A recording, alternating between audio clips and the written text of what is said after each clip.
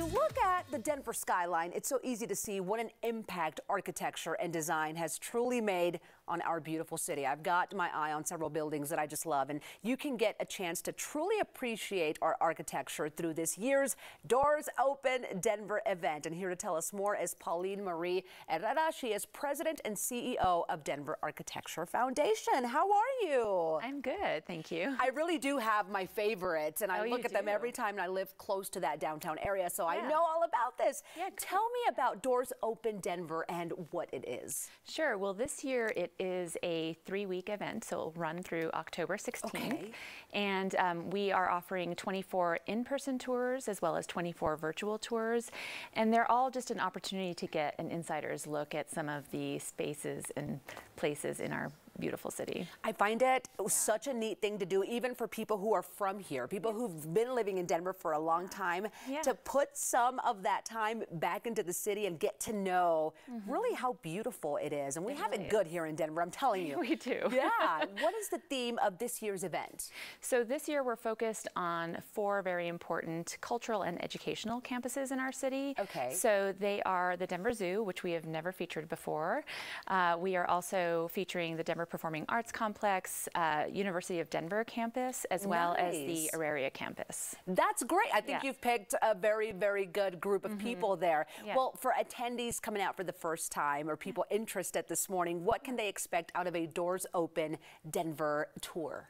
Yeah, whether it's in person or virtual, the tour is going to be guided by an expert. So it's typically an architect, an historian, an urban planner, or somebody with just a lot of knowledge about the building. And because we have this great sort of cross-section of historic and modern and contemporary, you're just going to get the opportunity to learn a lot about Denver's history. I think that's awesome. So what buildings are they going to get to tour, and which one are you most excited about?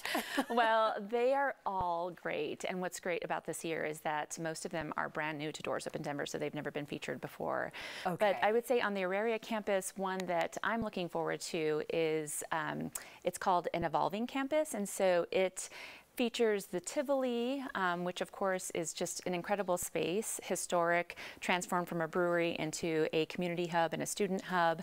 And then also the gorgeous modernist Auraria Library, which is one of the best, I think, modernist structures in our city, as well as the Emmanuel Gallery, which is an art gallery, but it's in the old Emmanuel Church, which is the oldest church in our city. So that's amazing. Yeah, I mean, all of these sound fascinating already. There's so many great ones. I mean, that's just one example. There's so many more. Now take me back. I know you said you're working with the zoo this year for the very first time. What is that going to be like? So we have several tours that are happening as part of the Denver Zoo. One of them that I'm excited about is a focus on landscape architecture.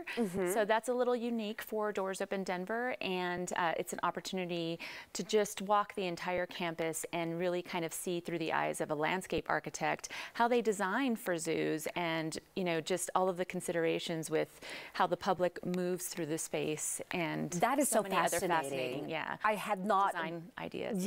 Thought of the landscape architect and the process of designing something like that. That is so cool. It is very cool. Well, this is all produced at the end of the day by the Denver Architecture Foundation. And tell me about that foundation and what that process is like producing such a neat event. Yeah, actually, so the Denver Architecture Foundation has existed for 32 years. Our mission is to inspire people to explore our dynamic city, experience the importance of design to our quality of life, and to envision an exceptional future for Denver. So Doors Open Denver is our flagship event, and it really embodies that mission. It really gives folks just that opportunity to get out and explore, really appreciate how design affects our lives, and then learn about our history and learn where we want to go. I think it's truly just very interesting to see the process of a building going up, right? That's something that I've always been fascinated by. Bridges, buildings, I just love it. Okay, where can people get tickets? When does the event kick off, and where for tickets and more information, what's the best way to do that? Yeah, absolutely. So it kicked off actually on the 26th of September. So so Monday. It's running But it's running through October 16th, and you can go to denverarchitecture.org.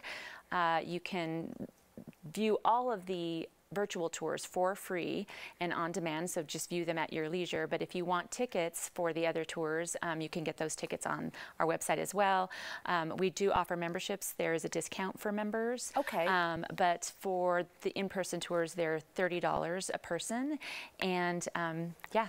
Very nice. Everything is there at Do denverarchitecture.org. something different this weekend and get to know your city a little bit better. I think this is awesome. Thank you so much for being with us today. Thanks. Yes. Okay, everyone. Doors Open Denver. It's running right now, but it goes all the way through October the 16th, and you can get your tickets at denverarchitecture.org to experience Denver through its structures. And don't forget, you can also take advantage of the free virtual tours too, so make sure you go to that website.